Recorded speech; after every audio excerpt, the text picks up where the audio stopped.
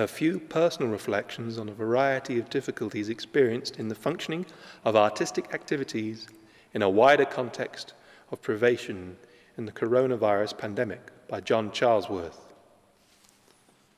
For many, the changed atmosphere, tighter conditions, and opportunities for reaching an audience and for connecting with fellow practitioners have given rise to loud complaint and special pleading.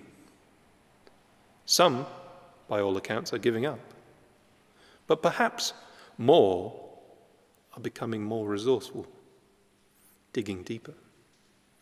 There have been inventive solutions and compromises, usually deploying digital technologies in specific and complex ways. I watched the abbreviated, audience-free version of the proms and enjoyed it immensely.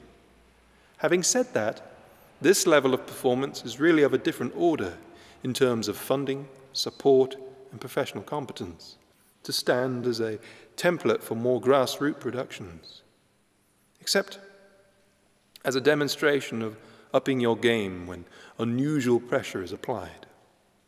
It is conceivable that the anxiety of insecurity incentivizes as well as the opposite.